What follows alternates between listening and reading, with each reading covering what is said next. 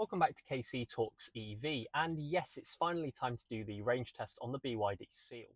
This model is the Excellence trim, so it has an 82.5 kilowatt hour total capacity, lithium iron phosphate pack, and 323 miles of WLTP range. It is also the dual motor model, so we do lose a tiny bit of range compared to the design trim, which is only rear wheel drive. There are two things I probably should mention. First of all, this vehicle is quite new, so that means therefore that the available capacity may not be as accurate as it could be, but I hope that the efficiency statistics should be still accurate. The other thing to mention is I'm not starting from 100% state of charge. I'm actually starting from 96% state of charge, but that shouldn't affect the results because we are going to be driving a pretty fair distance and therefore actually run down the battery pack a bit. Today's weather conditions are 21 degrees Celsius with a headwind on the way out towards Manchester, and then on the way back we will have a tailwind. So without further ado, let's get started.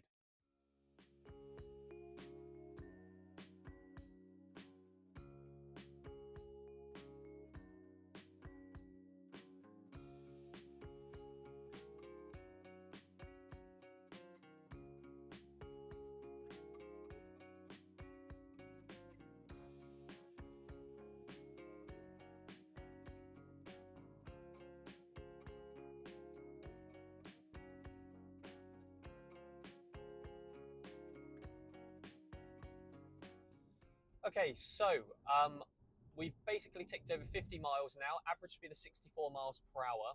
And unfortunately, this car doesn't give efficiency in miles per kilowatt hour. I will put it in a table. So we're looking at 25.8 kilowatt hours per 100 miles for the first 50 miles.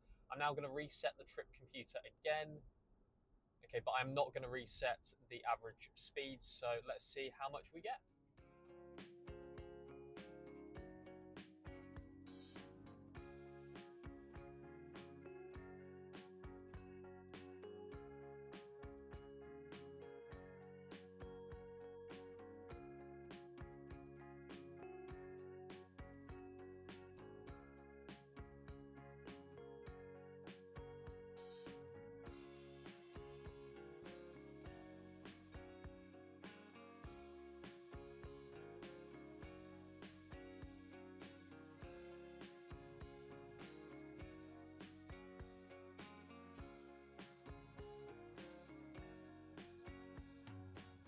Okay, so 100 miles in, average speed of 65 miles per hour, about an hour and a half of driving time as well, and 29.1 kilowatt hours per 100 miles in terms of efficiency, which isn't too bad. I did climb over the highest point of the M62, and I've probably still got a bit of elevation to left over.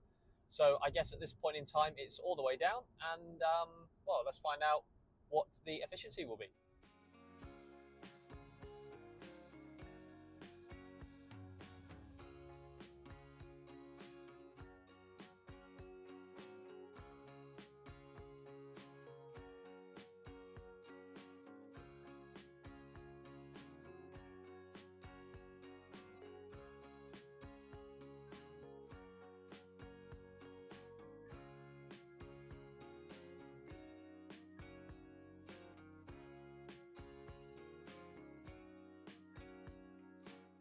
Okay, so we've just reached the 150 mile mark. I have picked up my average speed to 66 miles per hour and efficiency 31.8 kilowatt hours per 100 miles.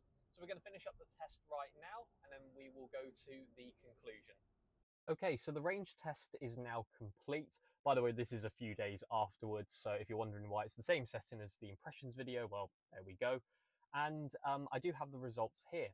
So we ended up arriving with 40% state of charge, meaning that we used 56% of the battery, and we covered a total of 151 miles. We averaged 65 miles per hour, which is definitely one of the higher average speeds on any range test that I have covered.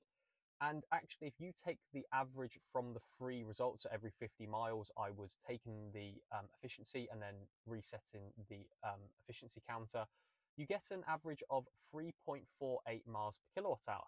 I think that's actually okay for a vehicle of this size. I'm not quite sure exactly what a Tesla Model 3 would do, or Model 3 Performance, in order to get the similar specification levels. I'm not quite sure exactly how it would do on this test, but bear in mind, as you saw from the footage, it definitely wasn't, lounging about. It was definitely stick it at 70 miles an hour and keep it there for the majority of the journey.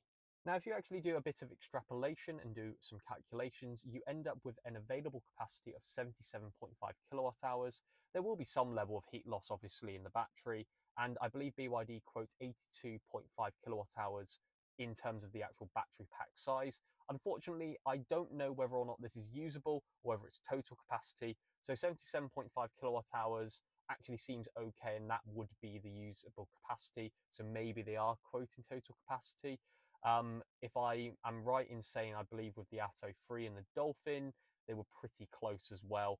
I think it was like 59 kilowatt hours or something, and they do quote 60.48 kilowatt hours. So yeah, that sounds about right to me. Finally, if you then do the full extrapolation, so you take the 77.5 kilowatt hours of total available capacity, multiply it by 3.48 miles per kilowatt hour, you end up with a theoretical 100% down to 0% range of 269.6 miles, or as close to 270 miles. And compared to the WLTP range of 323 miles, we are looking at a combined percentage of that of 83.4%. Now, that is actually a pretty reasonable score, especially for a test like this. I've tended to notice that my range tests tend to be quite harsh on electric vehicles, so when I mean your mileage may vary, I wouldn't be surprised if you would be able to get a little bit more. Now, in comparison to things like the BYD Atto 3, actually slightly better because of the higher average speed, makes sense because it's got a more aerodynamic shape. BYD, in a lot of the specifications, actually discusses a 0.219 drag coefficient, which is actually very, very low. There is one thing I will mention. On all of my range tests, I always use the cruise control, and that is to maintain some level of consistency. I set the cruise control to 70 miles an hour. I might use the lane keep assist from time to time as well on the test, but most of the time I am not actually handling the throttle, and I've just got my foot on the brake for safety reasons. Now, there is one thing that I should mention, and on this test, I think BYD could definitely eke out a significantly more efficiency. I briefly mentioned it on the impressions video, actually, that the cruise control isn't particularly that great. Now, it will absolutely maintain 70 miles an hour or 60 miles an hour that you set. Even if it accelerates marginally too much and slightly over whatever your target speed is, what it will do is it will immediately regen, and it will regen pretty hard as well. Now, that is not actually particularly that efficient, but once you then lose speed, you then have to accelerate again, and that uses obviously a lot more power. I have a feeling that if, for example, BYD fitted it with a speed limiter, so that's something that my Hyundai Ioniq has to make sure that you don't, overspeed, etc., but still have the ability to lower your speed a little bit, you would get significantly more efficiency out of it. I wouldn't be surprised if in those weather conditions, it would actually be able to do WLTP combined range. So overall, yeah, not too bad score, in my honest opinion, not too bad efficiency. By the way, you can have a look at all of my range tests on all of the individual videos, but also on kctalksev.com, where I do have a range test page, and you can have a look at all of those on there.